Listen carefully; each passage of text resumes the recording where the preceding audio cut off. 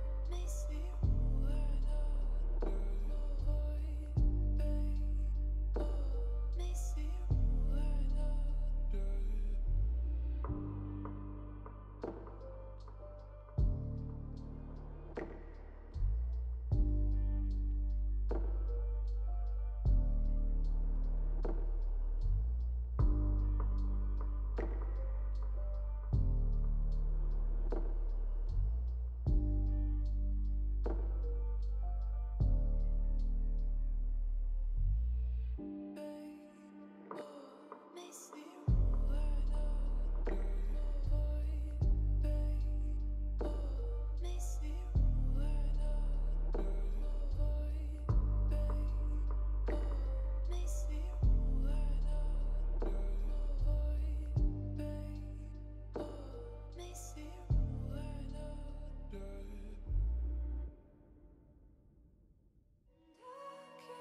it all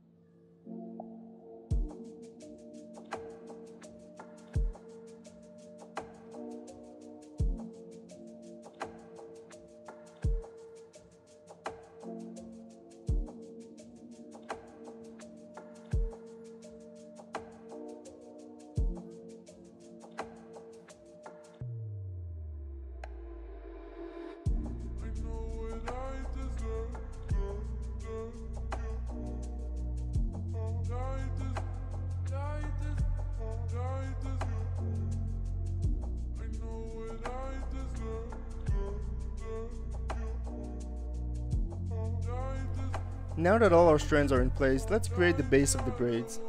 This is actually one of the easiest parts of the hair. For this process, I like to start off by using this awesome free brush from Bat King.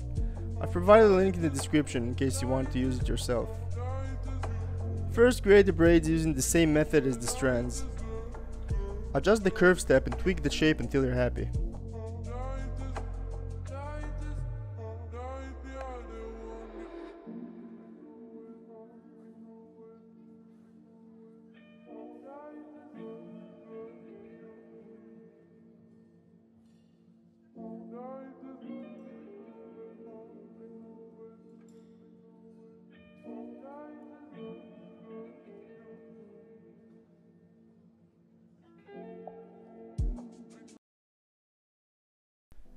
After we've made our base, let's make it interesting. I'm going to show you a little trick to easily add detail and variation to your hair. First, to make things easier, I'll delete one side of the braids. Next, I'm going to split up the 3 poly groups into different subtools.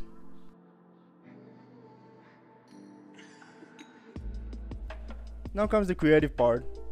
Using Z Modeler, I crease a few of the edge loops and then turn those creases into curves using stroke, curve functions, frame mesh, while only having creased edges turned on.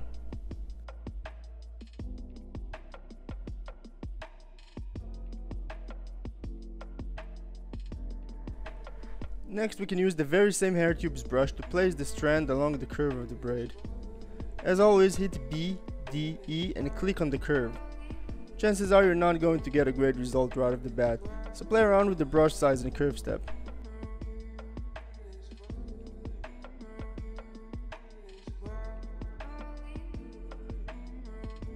Finally, we want to try to make the strands merge with the current shape. So go to Brush, Depth and lower the depth just a little bit. What you'll eventually get is a much nicer and more detailed result, with polygroups that you can easily manipulate to create some fun variation.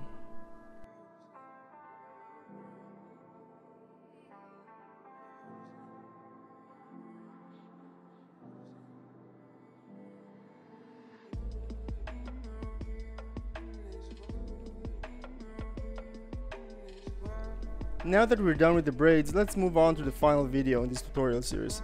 See you there!